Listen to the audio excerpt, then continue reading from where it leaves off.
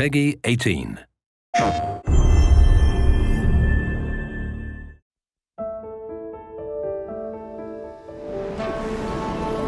Little sister, forgive me for not writing sooner. Paper and ink are hard to come by during my confinement. My misguided captors want me to write a confession, betraying my fellow Shishi in exchange for a lighter sentence. I choose to use this paper to write to you instead. The choices we make are curious things. Some are made from the head with an objective and destination in mind. Others are formed in the heart, when the path ahead is unclear. I count myself a lucky man. As for me, both are aligned. I do not write to ponder my own fate, however, but to send a message of hope. The plan we have been working towards is still in motion. Relay this message to our allies and Ronin alike, for it is the latter we must win over to our cause. There are choices to be made soon, and it is their actions that will determine how this will unfold. Keep the flame of our rebellion burning bright, dear sister. Freedom and sovereignty for our beloved Japan is close.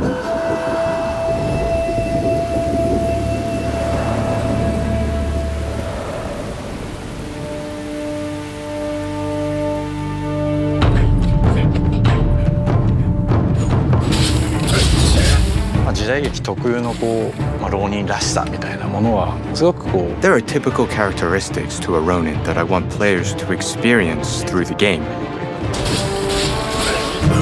A Ronin is a samurai who doesn't have a master.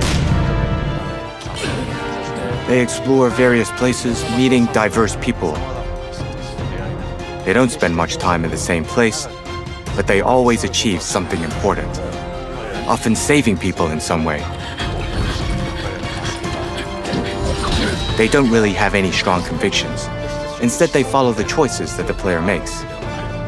I believe that fits perfectly with the freedom we wanted to give to players during their experience, and to create an open world.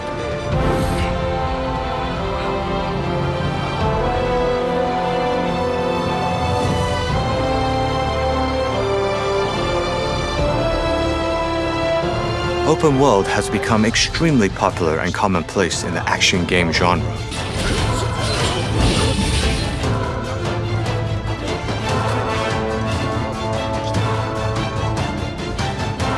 One of its charms is the feeling of exploration, as well as deciding the order to pursue tasks and being able to make your own choices.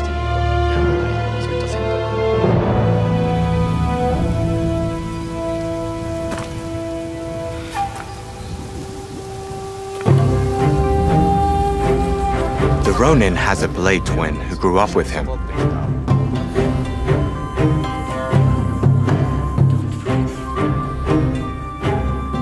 The bond between the two is the backbone of the game.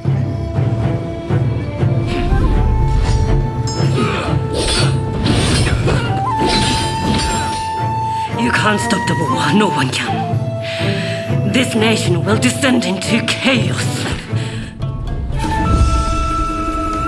The Blade Twin is something that is almost the other side of the story. It's not about good and bad. It's more about something that is very different and contradicting the story of the hero. So writing the theme for this character actually was the most challenging for me. For the characters, we looked at the way they lived and their outlook on life and conveyed that in their appearance. For characters close to the shogunate, we would keep an Edo style that resonates with the shogunate. Alternatively, for the anti-shogunate characters, we wouldn't hesitate to include Western influences to their styling, such as equipping them with rifles or have them already wearing leather shoes. For Western political forces, we insisted on designs that put forward that Occidental aspect. We wanted these characters to look real.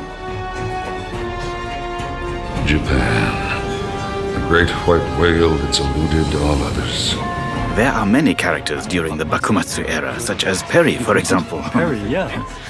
There are also characters from other nationalities. Usually, you would think it would create issues to have them fight, but you managed to make it blend smoothly within the story and the events. Fighting is such a bore.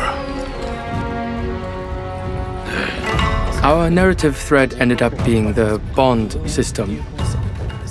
As we developed the bond system, the first aspect that started taking form was the strength of bonds with other characters. I know. Tag along with me, will you? Ryoma evolves together with the main character from the beginning. He goes on to play a major role within the game. As we were creating him, we wanted to design the coolest image of Ryoma. Join us later, if the mood strikes you. The choices the player makes are key elements in changing the strength of bond forged with other characters, which goes on to affect the story. I fear it is built on sand. I'm going to need you on our side. If you choose to go pro shogunate, Katsura may become sort of an enemy. It's not fully the case though. You always oscillate between friend and foe.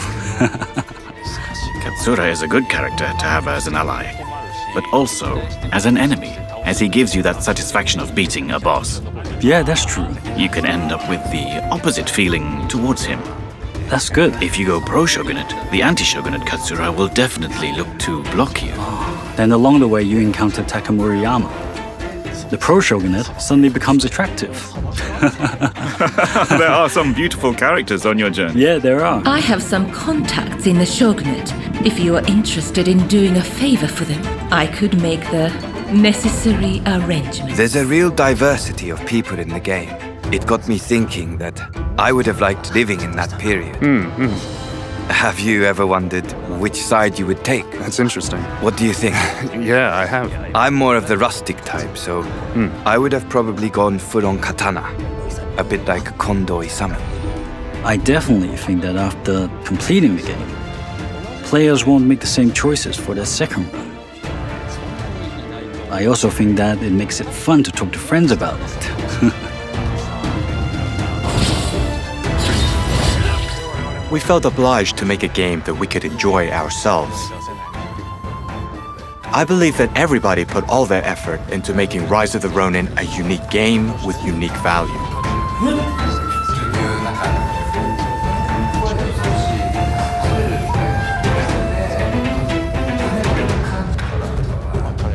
I truly believe that the team working so well together led to the high-quality game we have achieved with Rise of the Ronin.